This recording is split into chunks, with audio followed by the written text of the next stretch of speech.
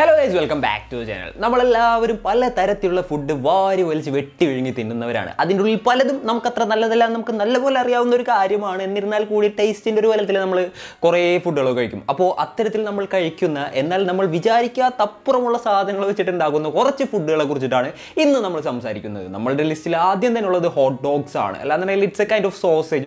നിങ്ങൾക്ക് എല്ലാവർക്കും അറിയാവുന്ന ഒരു സാധനമാണ് ഹോട്ട് ഡോഗ്. എന്താണെന്ന് വെച്ച് കഴിഞ്ഞാൽ നമ്മളുടെ ഈ ഒരു നാട്ടിൽ, അതായത് നമ്മുടെ കേരളത്തിലാണെങ്കിൽ അത്ര വലിയ കാര്യമായിട്ട് കൺസ്യൂം ചെയ്യുന്നില്ല എന്നുണ്ടെങ്കിൽ കൂടി പുറത്ത്, അതായത് പ്രവാസികളായിട്ടുള്ള ആളുകൾ കൂടുതലായിട്ട് യൂസ് ചെയ്യുന്ന ഒരു സാധനങ്ങളിൽ ഒന്നാണ് ഈ ഒരു എന്താ പറയുക ഹോട്ട് ഡോഗ് എന്ന് പറഞ്ഞിട്ടുള്ള ഒരു സംഭവം. മെയിൻലി സാൻഡ്വിച്ചിൻ്റെ ഇടയിലും കാര്യങ്ങളിലൊക്കെ ഇവിടെയും ലഭ്യമായിട്ടുള്ള ഒരു സംഭവം തന്നെയാണിത്. ഈ ഒരു സംഭവത്തിന്റെ കാര്യം പറയാന്നുണ്ടെങ്കിൽ എല്ലാവർക്കും തന്നെ അറിയാം, ഇതത്ര നല്ലൊരു സാധനമല്ല എന്നുള്ളത്. ഒരുപാട് കെമിക്കൽസും പ്രിസർവേറ്റീവ്സും കാര്യങ്ങളൊക്കെ യൂസ് ചെയ്യുന്നത് കൊണ്ട് തന്നെ ശരീരത്തിന് നല്ലതല്ല എന്ന് നമുക്ക് എല്ലാവർക്കും അറിയാവുന്നതാണ്. നമ്മൾ നോക്കുമ്പോൾ ഈ ഹോട്ട് ഡോഗിന് ചുറ്റും ഭയങ്കര ഷൈൻ ആയിട്ടുള്ള ഇലാസ്റ്റിക് ആയിട്ടുള്ള ഒരു സംഭവം ഉണ്ടാവുമല്ലോ. ഈ ഒരു സാധനം ഉണ്ടാക്കുന്നത് മൃഗങ്ങളുടെ ഇൻഡസ്റ്റൈൻ അല്ലാന്നുണ്ടെങ്കിൽ കുടല് വെച്ചിട്ടാണ് എന്നാണ് പറയുന്നത്. ഉള്ളിലും അത്ര നല്ലതൊന്നുമല്ല. അതേപോലെ തന്നെ എന്താ പറയുക, മൃഗങ്ങളുടെ ലിപ്സും അതേപോലെ തന്നെ പിക്സ് നോട്ട്സ്, അതായത് പന്നിയുടെ മൂക്ക് കാര്യങ്ങളൊക്കെ വെച്ചിട്ടാണ് അതിൻ്റെ ഉള്ളിലുള്ള സംഭവങ്ങൾ ഉണ്ടാക്കുന്നത് എന്നാണ് പറയുന്നത്. അതായത് മൃഗങ്ങളുടെ വേസ്റ്റും പന്നി കൂടുതലായിട്ട് യൂസ് ചെയ്തിട്ടൊക്കെയാണ് ഇത്തരത്തിലുള്ള സംഭവങ്ങൾ ഉണ്ടാക്കുന്നത് എന്നാണ് പറയുന്നത് കുറേ കമ്പനികൾ. അപ്പോൾ ഗൈസ്, ഇത്രയും കാലം നിങ്ങൾ വാരി വലിച്ച് ഹോട്ട് ഡോഗ് കഴിച്ചിരുന്നെങ്കിൽ ഇതൊക്കെയായിരുന്നു നിങ്ങൾ കയറ്റിയിരുന്നത്. അടുത്തത് റെഡ് ഫുഡ്. റെഡ് കളറിലുള്ള ഐസ്ക്രീമൊക്കെ ഒന്ന് കൊണ്ടുവച്ചേക്കുന്നത് കണ്ടു കഴിഞ്ഞിട്ടുണ്ടെങ്കിൽ ആ ഒരു സ്ട്രോബെറിയും ആ സാധനങ്ങളും ആ ഒരു ചുവന്ന കളറുള്ള സംഭവം കാണുമ്പോൾ തന്നെ നമുക്ക് എടുത്ത് കഴിക്കാൻ തോന്നും. എന്നിരുന്നാൽ ഈ ഒരു സംഭവം എവിടെ നിന്നാണ് ഉണ്ടാക്കിയതെന്ന് നമ്മൾ അറിഞ്ഞു കഴിഞ്ഞാൽ ചിലപ്പോൾ അത്രക്ക് അങ്ങോട്ട് കഴിക്കാൻ തോന്നിയെന്ന് വരില്ല. ഈ റെഡ് കളർ ഒരു കൈൻഡ് ഓഫ് ഡൈയിൽ നിന്നാണ് വരുന്നത്. ഇൻ അതർ കേസസ് നമ്മൾ പറയുകയാണെന്നുണ്ടെങ്കിൽ നാച്ചുറലായിട്ടും ഈ ഒരു റെഡ് കളർ വരുന്നുണ്ട് എന്നുള്ളതാണ് ഒരു കാര്യം. കുറച്ച് വർഷം മുന്നേ നടത്തിയ ഒരു സ്റ്റഡിയിൽ ഈ റെഡ് ഫുഡ് കൂടുതലായിട്ട് കൺസ്യൂം ചെയ്യുന്ന കുട്ടികളുടെ ഇടയിൽ ഹൈപ്പർ ആക്ടിവിറ്റി കൂടുതലായിട്ട് കണ്ടുവരും, അതേപോലെ തന്നെ ക്രേസി ആയിട്ട് കുട്ടികൾ ബിഹേവ് ചെയ്യുന്നതായിട്ടും സ്റ്റഡീസ് കണ്ടെത്തിയിട്ടുണ്ട് എന്നുള്ളതാണ് ഒരു കാര്യം. അങ്ങനെ ഒരുപാട് പ്രശ്നങ്ങൾ കാര്യങ്ങളൊക്കെ ഉണ്ടായതിനു ശേഷം കമ്പനികൾ ഇത്തരത്തിലുള്ള സംഭവങ്ങൾ വളരെ കുറച്ച് യൂസ് ചെയ്യാൻ തുടങ്ങി. അതേപോലെ തന്നെ ഓൾ നാച്ചുറൽ എന്നുള്ള ലേബൽ വെക്കാൻ കൂടെ തുടങ്ങി. അപ്പോൾ ഗൈസ്, ഈ ഒരു റെഡ് കളറിൻ്റെ, അതായത് നാച്ചുറൽ ആയിട്ട് ഉണ്ടാക്കുന്ന ഈ ഒരു റെഡ് കളറിൻ്റെ ഇൻഗ്രീഡിയൻറ്റ് എന്താണെന്ന് നിങ്ങൾക്ക് വലിയ ഐഡിയ ഉണ്ടോ? എന്നാൽ എന്തെങ്കിലും ഒരു ഗസ്റ്റ് ഉണ്ടോ? ഇല്ലാന്നുണ്ടെങ്കിൽ ഞാൻ പറയാം, അതൊരു ടൈപ്പ് ഓഫ് ബഗ്ഗിൽ നിന്നാണ് ഉണ്ടാക്കുന്നത്. Yes, bug. നിങ്ങൾ നാച്ചുറൽ കാരമൈൻ എന്ന് പറഞ്ഞിട്ടുള്ള ഒരു ഇൻഗ്രീഡിയൻറ്റിൻ്റെ ഒരു വേരിയേഷൻ കാണാൻ പറ്റും. അതേപോലെ തന്നെ കൊച്ചരിയൻ ബഗ് എന്ന് പറഞ്ഞിട്ടുള്ള ഒരു പ്രത്യേക ടൈപ്പ് ബഗ്ഗിൽ നിന്നാണ് ഈ ഒരു സംഭവം ഉണ്ടാക്കുന്നത്. അപ്പോൾ ഈ ഒരു പൗണ്ട് അല്ലാന്നുണ്ടെങ്കിൽ ഏകദേശം 0.45 കിലോഗ്രാം അല്ലാന്നുണ്ടെങ്കിൽ ഒരു 1/2 കിലോളം ഈ ഒരു സംഭവം ഉണ്ടാക്കുന്നതിനായിട്ട് 70,000-ഓളം ബഗ്ഗുകളെ എന്താ പറയുക വേണ്ടി വരുമെന്നാണ് പറയുന്നത്. 70,000-ഓളം ബഗ്ഗുകൾ യൂസ് ചെയ്തിട്ടാണ് 1/2 കിലോളം, ഏകദേശം 1/2 കിലോളം ഈ ഒരു റെഡ് കളറിൻ്റെ ഒരു സംഭവം ഉണ്ടാക്കുന്നത്. അപ്പോൾ അത്ര നല്ലൊരു സാധനമാണോ? എന്താലോചിക്കേ, കൂളാണ്, എന്നാലും കുഴപ്പമൊന്നുമില്ല. പുഴുവിനേക്കാൾ കരുതിനാണല്ലേ, സീനില്ല.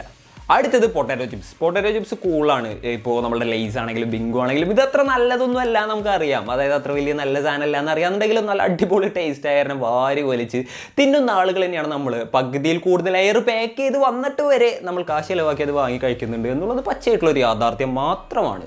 നിങ്ങൾക്ക് അറിയാവുന്ന കാര്യമാണ്, ഒരുപാട് കെമിക്കൽസ് കാര്യങ്ങളൊക്കെ ആഡ് ചെയ്യുന്നുണ്ട് എന്നുള്ളത്. അതിൻ്റെ ഉള്ളിൽ മെയിൻ ആയിട്ടുള്ള ഒരു സാധനമാണ് സോഡിയം ബൈസൾഫേറ്റ് എന്ന് പറഞ്ഞിട്ടുള്ള ഒരു സംഭവം. ഈ ഒരു സംഭവം മെയിൻലി യൂസ് ചെയ്യുന്നത് നമ്മളുടെ എന്താ പറയുക ഫേസ് വാഷ്, അതേപോലെ തന്നെ ആൻറ്റി ഫംഗൽ ക്രീമുകൾ കാര്യങ്ങളൊക്കെ യൂസ് ചെയ്യുന്നതിന്, അത് ഉണ്ടാക്കുന്നതിന് വേണ്ടിയിട്ടാണ് ഈ ഒരു സാധനം മെയിൻലി നമ്മൾ ബാക്കിയുള്ള ഇതിൽ നോക്കുകയാണെന്നുണ്ടെങ്കിൽ കാണാൻ സാധിക്കുന്നത്. ഈ ഒരു സാധനം യൂസ് ചെയ്ത് കഴിഞ്ഞിട്ടുണ്ടെങ്കിൽ ഇതിൻ്റെ കളറിൽ വ്യത്യാസം വരില്ല, അതുപോലെ തന്നെ നാശാവില്ല, അങ്ങനെയുള്ള ഒരുപാട് കാര്യങ്ങൾക്ക് വേണ്ടിയിട്ടാണ് ഈ ഒരു സാധനം യൂസ് ചെയ്യുന്നത്. അപ്പോൾ എന്താ പറയുക, ഫുഡ് സേഫ്റ്റി ഡിപ്പാർട്ട്മെൻ്റ് ഒക്കെ പറഞ്ഞേക്കുന്നത് ചെറിയ അളവിൽ ഇതിൻ്റെ ഒരു കൺസംഷൻ വലിയ സീനുള്ള കാര്യമൊന്നും അല്ല എന്നുള്ളതാണ്.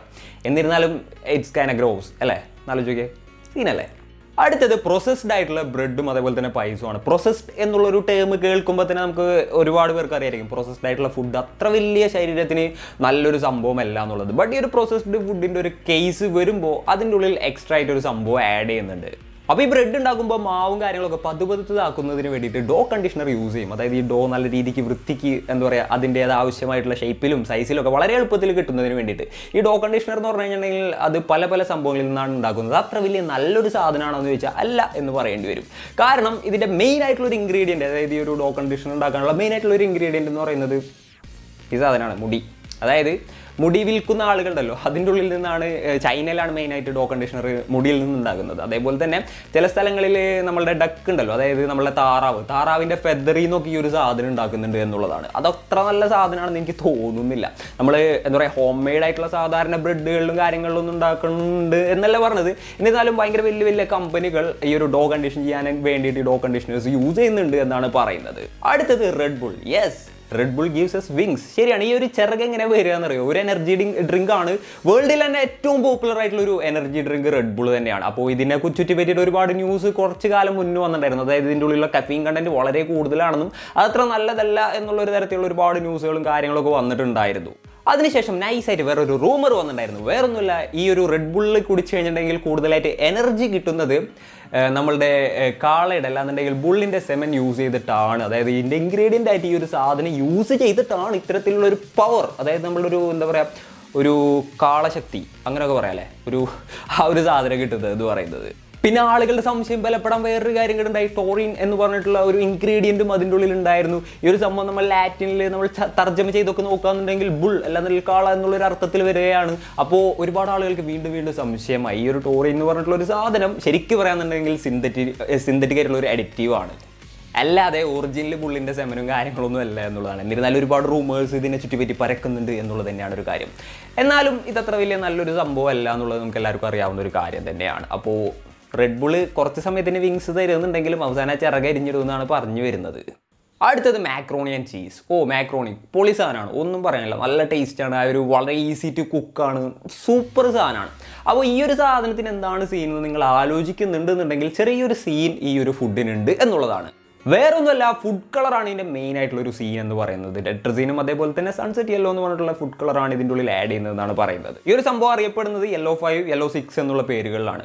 ബട്ട് മെയിൻ ആയിട്ടുള്ള ഒരു കാര്യം ഇതെങ്ങനെ ഉണ്ടാക്കുന്നു എന്നുള്ളതാണ്. ഇത് ഉണ്ടാക്കുന്നത് പെട്രോളിയം പ്രൊഡക്ട്സ് ആയിട്ടുള്ള കോളിൽ നിന്നും ടാറിൽ നിന്നുമാണ്. യെസ്, അതിൻ്റെ ഉള്ളിൽ നിന്നാണ് ഈ കളർ ഉണ്ടാക്കിയെടുക്കുന്നതെന്ന് പറയുന്നത്. ഈ ഒരു ഇൻഗ്രീഡിയൻറ്റിൻ്റെ പേരുകൊണ്ട് തന്നെ ഇത് ഒരുപാട് സ്ഥലങ്ങളിൽ ബാൻ ചെയ്തിട്ടുണ്ട് എന്നുള്ളതാണ്. ഒരുപാട് സൈഡ് എഫക്ട്സും ഇതിൻ്റെ ഫലമായിട്ട് ഉണ്ടാവുന്നു എന്ന് പഠനങ്ങൾ പറയുന്നുണ്ട്. മെയിൻലി നമ്മൾ പറയുകയാണെന്നുണ്ടെങ്കിൽ ഹൈപ്പർ സെൻസിറ്റിവിറ്റി, അതേപോലെ തന്നെ അലർജീസ് കാര്യങ്ങളൊക്കെയാണ്. അതേപോലെ തന്നെ ക്യാൻസർ വരുന്നതിന് വരെ കാരണമാവുന്ന തരത്തിലുള്ള ഇൻഗ്രീഡിയൻസ് ആണിതെന്നാണ് പറയുന്നത്. അടുത്തത് ഗ്രൗണ്ട് ബീഫ്, അതായത് നമ്മൾ നല്ല രീതിക്ക് ഗ്രൈൻഡ് ചെയ്തു വരുന്ന ഒരു ബീഫ് നമ്മൾ സാധാരണഗതിയിൽ എന്താ പറയുക സൂപ്പർ മാർക്കറ്റ്സിലൊക്കെ അവൈലബിൾ ആയിട്ടുള്ളതാണ്. നമ്മളിവിടെ സാധാരണ എന്താ പറയുക പോത്തിടയിൽ പോയി ഇങ്ങനെ വെട്ടി വാങ്ങുന്ന ബീഫാണ് സാധാരണ കഴിക്കാറ്. എന്നിരുന്നാലും നിങ്ങൾ ഹൈപ്പർ മാർക്കറ്റ്സ്, സൂപ്പർ മാർക്കറ്റ്സിലൊക്കെ പോകുമ്പോൾ ഗ്രൗണ്ട് ബീഫ് നിങ്ങൾക്ക് കാണുമായിരിക്കും. പുറമേ ഉള്ള ആളുകൾ കൂടുതലായിട്ട് യൂസ് ചെയ്യുന്നത് ഈ ടൈപ്പ് ബീഫാണ്. നമ്മൾ സാധാരണ ഇപ്പോൾ എന്താ പറയുക സാധാരണ മാർക്കറ്റിൽ പോയി വാങ്ങുന്ന ടൈപ്പ് ഓഫ് സാധനമല്ല. അപ്പോൾ ഈ ഒരു സാധനത്തിൻ്റെ ഒരു പ്രത്യേകത പറയുകയാണെന്നുണ്ടെങ്കിൽ ഈ ഒരു ഗ്രൈൻഡൊക്കെ ചെയ്ത് കഴിയുമ്പോൾ ഒരുപാട് ഫാറ്റ് ബാക്കി വരും ഈ ഒരു പ്രോസസ്സ് ചെയ്യണ കമ്പനീസിലും. അപ്പോൾ ഈ ഒരു ഫാറ്റിൻ്റെ കാര്യം നോക്കുകയാണെന്നുണ്ടെങ്കിൽ ഫാറ്റുമോ ചെറുതായിട്ട് ചെറിയ ബീഫിൻ്റെ പൊടികളൊക്കെ ഉണ്ടാവും. നിങ്ങൾ കണ്ടിട്ടുണ്ടാവും നമ്മൾ കടയിൽ തന്നെ ബീഫ് ഇങ്ങനെ വെട്ടിയെടുക്കുന്നതിൻ്റെ ഇടയിൽ ആ ഒരു ഫാറ്റുമോ ചെറുതായിട്ട് ഇറച്ചി കഷ്ണങ്ങൾ ഇങ്ങനെ ഉണ്ടാവും. അപ്പോൾ ഈ ഒരു സംഭവം അവർ കൂടുതൽ യൂസ് ചെയ്യുന്നതിന് വേണ്ടിയിട്ട് എന്തെന്ന് വെച്ച് കഴിഞ്ഞിട്ടുണ്ടെങ്കിൽ ഈ ഫാറ്റ് ആ കൂടെ ഇങ്ങോട്ട് കൊണ്ടുവച്ച് ഇങ്ങനെ മെൽറ്റ് ചെയ്യും. ഈ ഒരു ഫാറ്റ് മെൽറ്റ് ചെയ്തിട്ട് ഒരു സെൻട്രിഫ്യൂഗൽ ആക്ഷൻ കൊടുക്കുമ്പോൾ എന്ത് ചെയ്യുമെന്ന് വെച്ച് കഴിഞ്ഞിട്ടുണ്ടെങ്കിൽ ഇതിൻ്റെ ഉള്ളിൽ നിന്ന് അത് സെപ്പറേറ്റ് ആവും, അതായത് മീറ്റ് സെപ്പറേറ്റ് ആവും. എന്നിട്ട് ഈ ഒരു സാധനം നൈസായിട്ട് അമോണിയ വെച്ച് ഇങ്ങോട്ട് ട്രീറ്റ് ചെയ്യും. ഈ ഒരു അമോണിയ വെച്ച് ഇങ്ങോട്ട് ട്രീറ്റ് ചെയ്തിട്ട് ഇതൊരു സ്ലൈമായിട്ട് ഈ ഒരു സംഭവം വരും. എന്നിട്ട് ഈ സ്ലൈം നൈസായിട്ട് എന്ത് ചെയ്യുന്നു വെച്ച് കഴിഞ്ഞിട്ടുണ്ടെങ്കിൽ നേരത്തെ ഗ്രൈൻഡ് ചെയ്ത് വെച്ചിട്ടുള്ള ബീഫ് ഉണ്ടല്ലോ അതിലോട്ട് ആഡ് ചെയ്ത് ഇങ്ങനെ ബൾക്ക് ആക്കും. എന്നിട്ട് ഈ സാധനം നൈസായിട്ട് പാക്ക് ചെയ്ത് ഇങ്ങനെ വിൽക്കും. അത്തരത്തിലാണ് ഇത്തരത്തിലുള്ള സംഭവങ്ങൾ ഒരുപാട് കമ്പനീസ് ചെയ്യുന്നതെന്ന് പറയുന്നത്. അപ്പോൾ ഇത്തരത്തിലുള്ള ന്യൂസുകൾ കാര്യങ്ങളൊക്കെ പുറത്ത് വന്നേ പിന്നെ മക്ഡൊണാൾഡ്സും അതേപോലെ തന്നെ ഒരുപാട് കമ്പനീസ്, ബർഗർ കിങ് അതേപോലുള്ള കമ്പനീസ് ഇത്തരത്തിലുള്ള എന്താ പറയുക സ്ലൈം ആഡ് ചെയ്തിട്ടുള്ള മീറ്റ് യൂസ് ചെയ്യില്ല എന്ന് അവർ ഉറപ്പ് നൽകുന്ന ഒരു അവസ്ഥ വരെ ഉണ്ടായിട്ടുണ്ട്. എന്തായാലേ ഒന്നും പറയാനില്ല. അടുത്ത നമ്മുടെ ലിസ്റ്റിലുള്ള ഗമ്മി ബിയസ് അല്ല എന്നുണ്ടെങ്കിൽ ഗമ്മി ആയിട്ടുള്ള മിഠായികൾ എന്തൊക്കെയാണെന്നുണ്ടെങ്കിൽ പറയാം. ഇതിൻ്റെ ഒരു ഒറിജിൻ എന്ന് പറയുന്നത് 1920s ജർമ്മനിയിലാണ് ഇത്തരത്തിലുള്ള മിഠായികൾ കാര്യങ്ങളൊക്കെ ഒറിജിനേറ്റ് ചെയ്തതെന്ന് പറയുന്നത്. ഈ ഒരു സംഭവത്തിൻ്റെ ഉള്ളിലുള്ള ഒരു ഇൻഗ്രീഡിയൻ്റ് ആണ് ജെലാറ്റിൻ എന്ന് പറഞ്ഞിട്ടുള്ളത്. ഈ ഒരു സംഭവം ഉണ്ടാക്കുന്നതിന് യൂസ് ചെയ്യുന്നത് എന്തൊക്കെയാണെന്ന് വെച്ച് കഴിഞ്ഞിട്ടുണ്ടെങ്കിൽ ചില മൃഗങ്ങളുടെ സ്കിന്ന്, അതേപോലെ തന്നെ ബോൺസ്, അതേപോലെ തന്നെ കോൺസ്റ്റിറ്റ്യൂട്ടീവ് ടിഷ്യൂസ് കാര്യങ്ങളൊക്കെയാണ് യൂസ് ചെയ്തിട്ടാണ് ഇത്തരത്തിലുള്ള ജെലാറ്റിൻ ഉണ്ടാക്കുന്നത്. അത് വെച്ചിട്ടാണ് ഈ ഒരു മിഠായി ഉണ്ടാക്കുന്നത്. അതായത് അതും ഇതിൻ്റെ ഉള്ളിലൊരു ഇൻഗ്രീഡിയൻ്റ് ആണെന്ന് പറയുന്നത്. അതത്ര നല്ലൊരു സാധനമാണെന്ന് എനിക്ക് തോന്നുന്നില്ല, പക്ഷേ മിഠായി നല്ല ടേസ്റ്റുള്ളൊരു സാധനമാണ്. അടുത്തത് വാനില സിറപ്പ്. വാനില സിറപ്പിനെ കുറിച്ച് പറയുകയാണെന്നുണ്ടെങ്കിൽ ഇതിലെന്താണ് ഇത്ര കഥ എന്ന് ചോദിക്കുകയാണെന്നുണ്ടെങ്കിൽ ഇത്തിരി സീനാണ്. ഈ ഒരു സംഭവം ചിലപ്പോൾ കേട്ട് കഴിഞ്ഞിട്ടുണ്ടെങ്കിൽ അയ്യോ ഇതാണ് ഇത്ര കാലം കഴിച്ചിരുന്നതെന്ന് വരെ തോന്നിപ്പോകാം. പക്ക നാച്ചുറൽ ആയിട്ടുള്ള വാനില സിറപ്സും കാര്യങ്ങളും ഇല്ല, അല്ലാന്നുണ്ടെങ്കിൽ വാനില സംഭവങ്ങളില്ല എന്നല്ല പറയുന്നത്. എന്നാലും മോസ്റ്റ് മെജോറിറ്റി കേസസിലും ഇത്തരത്തിലുള്ള സംഭവങ്ങളാണ് യൂസ് ചെയ്യുന്നത്. നമ്മൾ ജസ്റ്റ് നോക്കുകയാണെന്നുണ്ടെങ്കിൽ ഇതിൻ്റെ ഉള്ളിൽ ഇൻഗ്രീഡിയൻറ്റിൽ കേസ്റ്റർ എന്ന് പറഞ്ഞിട്ടുള്ള ഒരു സാധനം വേരി ചെയ്തൊക്കെ വരുന്നത് കാണാം. ഈ ഒരു സംഭവം എന്താണെന്ന് വെച്ച് കഴിഞ്ഞിട്ടുണ്ടെങ്കിൽ ബീവർ എന്ന് പറഞ്ഞിട്ടുള്ള ഒരു മൃഗമുണ്ട്. അപ്പോൾ ഇതിൻ്റെ ഒരു സെക്രീഷനാണ് ഇതിൻ്റെ ഉള്ളിൽ ഒരു ഇൻഗ്രീഡിയൻ്റ് ആയിട്ട് യൂസ് ചെയ്യുന്നത്. അതായത് അതിൻ്റെ ആനസ്, അതായത് അതിൻ്റെ മൂലത്തിൻ്റെ സൈഡിൽ നിന്ന് വരുന്ന ഒരു സെക്രീഷനാണ് ഈ ഒരു സംഭവം എന്ന് പറയുന്നത്. അപ്പോൾ ഈ ഒരു സാധനം അവരുടെ ടെറിട്ടറി മാർക്ക് ചെയ്യുന്നതിന് വേണ്ടിയിട്ട് അവിടെ നിന്ന് വരുന്നൊരു സാധനമാണ്. അപ്പോൾ ഈ ഒരു സംഭവം നമ്മളുടെ വാനില സിറപ്പിൽ യൂസ് ചെയ്യുന്നുണ്ട് എന്നാണ് പറഞ്ഞു വന്നത്. എന്തൊക്കെയായിരുന്നു vanilla shake, vanilla ice cream, Malappuram കത്തി, അമ്പും വില്ലും, കുഴപ്പമൊന്നുമില്ല. ഇതൊന്നും പറഞ്ഞിട്ട് വലിയ കാര്യമൊന്നുമില്ല. ഇപ്പോൾ അടുത്താണെങ്കിലും ഞാനും ചിലപ്പോൾ വാനില ഐസ്ക്രീം തിന്നൊക്കെ വരും. എന്നിരുന്നാലും ഈ ഒരു സാധനം വെച്ചിട്ടാണ് അതിൻ്റെ ഒരു ഇൻഗ്രീഡിയൻ്റ് എന്ന് പറയുന്നത്.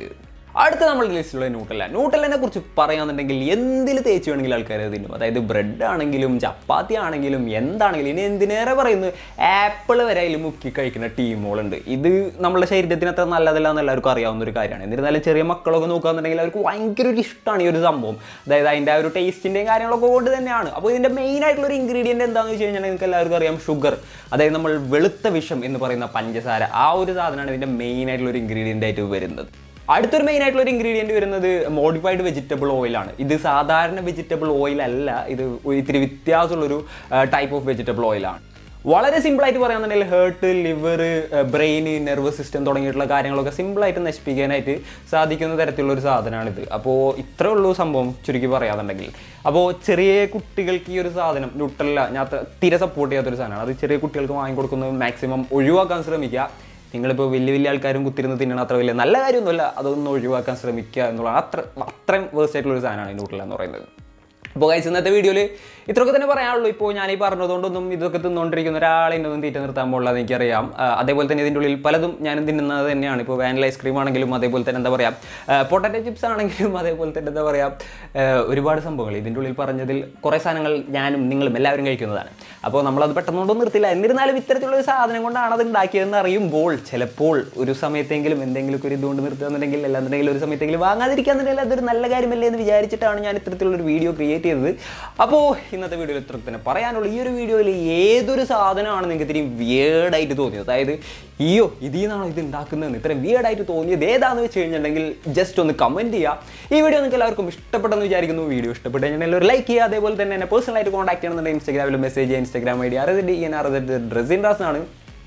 അപ്പോൾ പിന്നെ വേറെ എന്താ പറയാനുള്ളത്, പിന്നെ വേറെ ഏതെങ്കിലും ടോപ്പിക്ക് ചെയ്യണമെന്നുണ്ടെങ്കിൽ താഴെ നൈസായിട്ട് കമൻറ്റ് ചെയ്യുക. And it's me Razeen signing off. Piece. Stay peaceful guys, stay safe, stay home.